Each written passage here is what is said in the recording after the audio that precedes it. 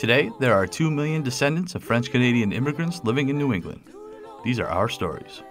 Welcome to the French-Canadian Legacy Podcast. Venez tous jeunes filles et garçons, je vais vous raconter l'histoire de notre immigration ici au USA, de grands aventuriers de pays étrangers. Bonjour everyone, this is Melody with the French-Canadian News Wrap Up for 2022. This segment is where I mention notable highlights that happened throughout the last year. So let's get started. We'll start in January with the Jack Kerouac Centennial. The city of Lowell, Massachusetts remembered and celebrated Franco-American writer Jack Kerouac, author of On the Road, the novel that sparked the Beat Generation. In February, Franco Foods was featured on New Hampshire Chronicle, where Natalie Hirty and her son Oscar spoke about their YouTube show where they show you how to cook traditional foods of the worldwide Francophonie. In March, the collaborated book titled French All Around Us was published by TBR Books under editors Dr. Kathleen Stein-Smith and Fabrice Jomont. Here's a summary of the book. French is literally everywhere, in our history and values, in our families, and in our neighborhoods and communities. From the croissant or macaron in our local cafe or bistro, to family and place names across the country. These are the stories of French language and Francophone culture in the U.S., but even more importantly, the stories of Franco-Americans, ranging from descendants of the earliest French explorers and French-Canadian immigrants to the newest arrivals in the U.S. from throughout the Francophonie world. You can order the book online through TBR Books or Amazon. In April, I attended a Fisher Cats game with two of my fellow admins from the Les Rêves de Gagnon Facebook group and learned about cross-cultural connection through baseball. Within our online Franco-American groups, try to make new friends and go out to a sporting event or other activity. French Canadians and Quebecois offer to teach your new American friends French, and we can help with your English if you would like. Let's help each other out and strive for more in-person connections. In May, the Organisation Internationale de la Francophonie in New York City held a book launch event for French All Around Us. This was an in-person and virtual event that was recorded by French Morning, so you can catch the recap anytime. I attended the event in person, where I got to meet up with familiar faces and new people all doing our part in telling our Franco-American and French heritage stories. After the success of the FCL Geo Tour, we launched the Jack Kerouac Adventure Lab to offer another scavenger hunt combining real-life adventure with your smartphone and, of course, your Kerouac knowledge. The Jack Kerouac Adventure Lab is sponsored by the Government of Quebec. In June, Acadian musician Robert Sylvain performed the first live concert of Mémé's Notebook. This music project started with old Acadian folk songs from Sylvain's Mémé that he rearranged and recorded a double CD set for in 2020, thanks in part to a grant from the Maine Arts Council. Sylvain performed the songs in both the original French and the English translations with an all-star cast of traditional musicians.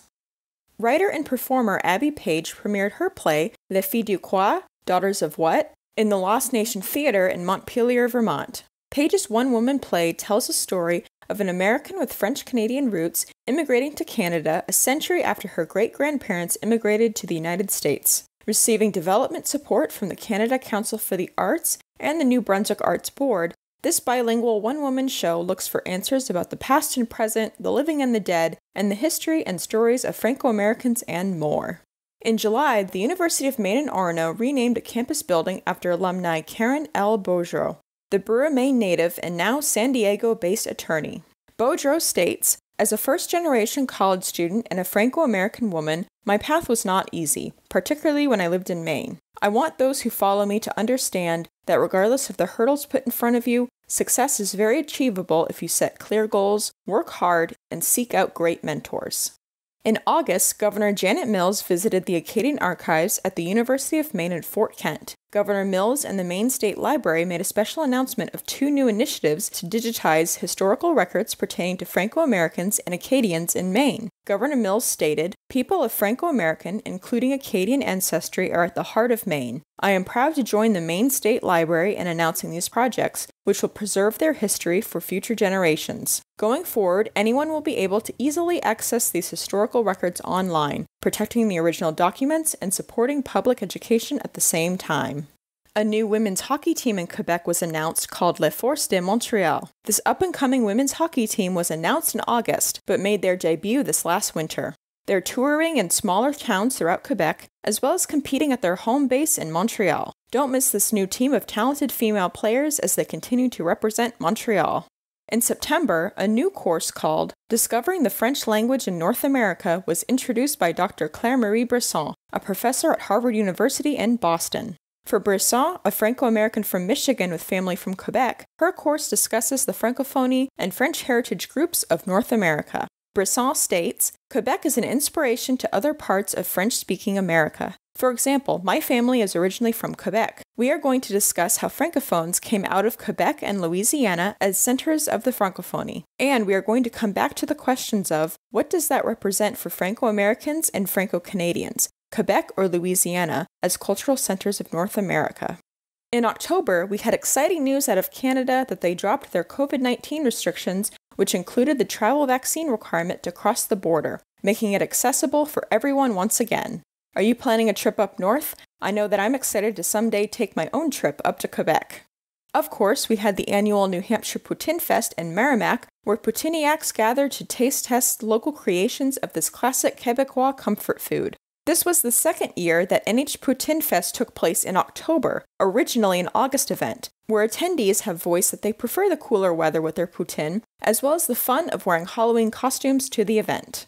Coinciding with NH Poutine Fest was the second annual Young Franco-American Summit started by the Franco-American programs at the UMaine campus in Orono. This year, the event was hosted at the Millyard Museum in Manchester, New Hampshire.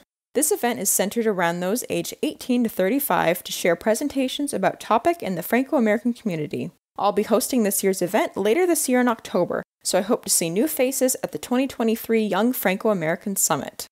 In November, FCL celebrated 100,000 listens to the podcast, so merci beaucoup for all of your support.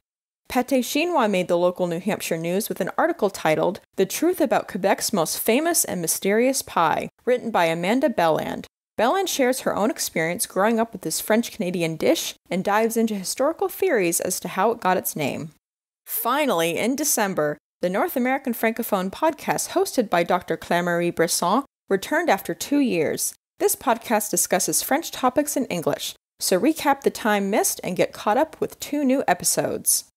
Our friends at the New Foundation in New Orleans had exciting news of French President Emmanuel Macron visiting Louisiana to discuss issues such as French immersion in schooling, cultural affairs, and environmental issues with officials including New Orleans Mayor LaToya Cantrell and Louisiana Governor John Bell Edwards.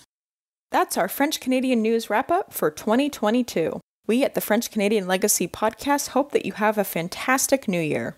Everything I've covered today will be linked in the French-Canadian Legacy Podcast episode description. Merci for listening.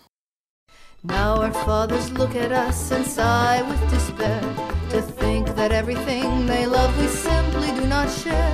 But the spirit never dies, our culture will survive. Each of us must choose how much to keep alive. Each of us must choose how much to keep alive. Special thanks to Josie Vachon for providing the music. You can find more about her at josievachon.com. This podcast was produced and edited by Mike Campbell. If you have any questions or comments, please email us at fclpodcast@gmail.com. You can also follow us on Facebook, Twitter, and Instagram at FCL Podcast for more information about the topics discussed.